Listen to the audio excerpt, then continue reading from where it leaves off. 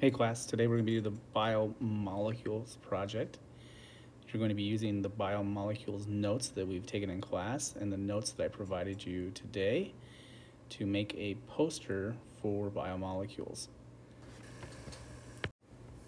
Take a look at this rubric right here for the Biomolecules poster.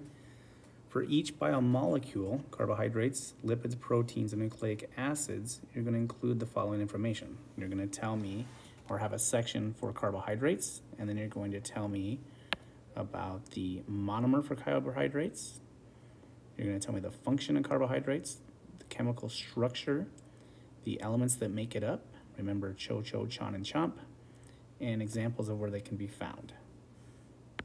In your project, you're going to want to include a definition for dehydration and hydrolysis.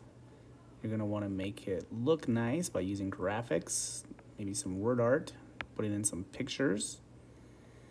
You're going to be graded by the rubric on the next page. This will be a formative project.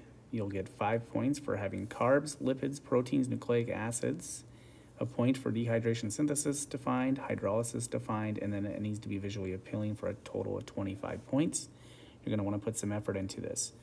You can do this on your iPad in Notability by dragging and dropping some pictures, making a poster in there however you want, or you may use the paper and supplies that are on top of the cabinet with colored pencils and things like that. But it needs to be nice and it needs to look good in order to get all the points.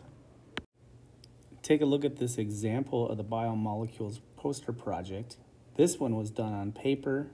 Again, you can do it on paper. You can make a Google Slide project. You can use Notability.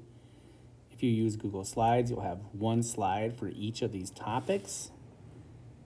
And if you use a poster, you're going to want to lay it out like this. So make sure you use the rubric, make a nice poster that shows what you've learned about carbs, lipids, nucleic acids, and proteins.